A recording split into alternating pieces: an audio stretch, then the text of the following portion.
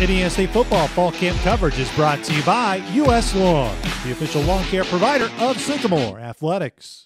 Let's talk about your captain first, Jeff Brown. What has he embodied really since he was a walk-on when he's come here to now be viewed as a captain, scholarship guy, and really leader of your defense? I think, Jeff is just, he's really been able to have guys gravitate to him by the way that he's worked since he's been here. And he's made tremendous strides in a number of areas. He, the way that he's transformed his body, the way that he's improved his footwork, the way to become more efficient at the position. And then obviously he's got some natural leadership, as we all know, and he sets the tone every single day, starting from walkthroughs to individual. Jeffrey coaches that group as much as I do, and I think that, and Johnny May's the same way, all the older guys do, and I think that's what you like to see as a coach, is that, the expectation is the position, and those guys take a lot of pride in that room, performing at a high level. What do you feel makes Jeff tick in terms of a guy off the field kind of being a goofball and his personality and how he talks to, though, man, when he steps between these lines, though, Coach, it's something to watch? The thing that I love about Jeffrey is he's always got that walk-on mentality. And Jeff's always had a chip on his shoulder since he's been here, in a good way. And, he had goals and ambitions for himself. They've never gotten in the way of the position or the unit or the team. He's always put the team first and the position and the unit first. But he's always had that chip on his shoulder, and I think that drives him every single day. And, he's got goals for himself, as I said, and comes out here every single day with the desire to get better. And he's extremely eager to learn every single day. He's always looking for something to improve his game. With COVID and extra red shirts, it's not uncommon to see guys, I just want to move on with life. Football's been great to me, but I want to go. And we've had some guys do that here. But Johnny May's still here. What's it mean to see a guy like Johnny, who's been around the Jonas Griffith, his first year here, Cottrell was on the team. I mean, there's a lot of guys he's been around, to know he's still here, and not just still here, but he wants to be here. The thing that you're seeing about Johnny right now is, Johnny's playing the best football he's ever played since he's been here at Indiana State, which is what you love to see, and that's what our program is. Such great development in every area, on and off the field, the strides he's made in the weight room. He's an extremely smart football player, which you knew you were going to get that. Obviously, his father, Scott, was a longtime coach, and so you kind of knew that you were going to get that mentality from Johnny. And then I think as he got here, he realized that he was going to have to compete and earn everything, and he has. But like I said, I'm excited for Johnny because he's stuck with it. He's gotten better every single year. He's been an extremely key part of all the special teams units. Obviously, he's a key part of our defense right now.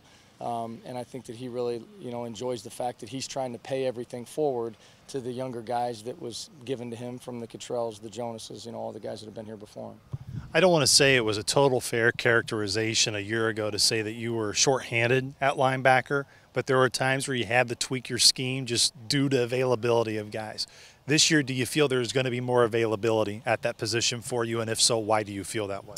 Well, I do feel that way, and I feel that way just because the numbers in the room are great, but at the same time, there's great competition there. And the gap between the first guy, the second guy, the third guy is not very large. And that's what's exciting in the fact that the guys still, come together, pull for each other, help each other out, because they know we're going to need everybody. And they know that we're going to need everybody every snap on defense. We're going to need everybody to contribute on special teams. And you never know who you're going to be lining up next to at any point in time throughout the year. So I do feel that is the case, and it's been exciting because, like I said, it's given us an opportunity to create great competition.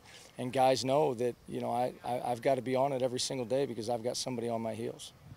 You've had a lot of young guys in camp get tons of reps, and we talked about that. That's what's so important about fall camp is you can go from, thinking, man, I'm third, fourth string, not going to see much time, to all of a sudden you're getting the majority of the reps that day. You're young guys at this position, Coach. What have you liked and what have you seen from them, not just in terms of their production, but also the adversity that they've had to hit too here in camp? They're all business, number one. I mean, they take the mentality that I'm not going to count my reps, I'm going to make my reps count. And that's what you've seen all of them do. And whether they get 3 reps one practice, 15 the next, 10 the next, 7, it doesn't matter. They go out there and every single play they're striving to be great with whatever number of reps that they do get, knowing that at some point in time, their number's going to be called, and they're excited to have that opportunity and go out there and help their teammates win. As you get closer here to North Alabama prep next week, I know this is overall looking at your linebackers, but just as a defense, how much further along do you feel you are in terms of getting to that cohesive unit to play more together as a unit? That, of course, was a goal when you set forth here in August. Well, that's what we just told them today. That this thing's been built over time, and they've put a lot of time into it. And it says a lot when you do really feel like you're a player-led unit, and you feel like these guys have higher expectations for themselves as a unit than you could ever put on them as a coach. And that's exciting to see because you don't have to constantly be the one to get them going. You got a lot of self-starters out there. And I think that, as you said, we are much further along. I think that they've done a great job of first understanding what we were doing, understanding how we wanted them to do that, but now they understand why. And I think when you get to that point and they understand the why of everything, then like you're making strides. You feel like you're making the strides that you need to. And when you hear guys coaching each other and it's an extension of what each coach is saying, you feel like you've got a cohesive group that is bought in and really listening and really taking it. Was Riley able to recognize Dad with his new haircut today? Well, I think the hat helped. Yeah, the hat for sure helped. She came running across the field and ran by me one time. Sometimes she gets Coach Schaefer and I mixed up. So obviously a tremendous compliment to Coach Schaefer that he looks like me.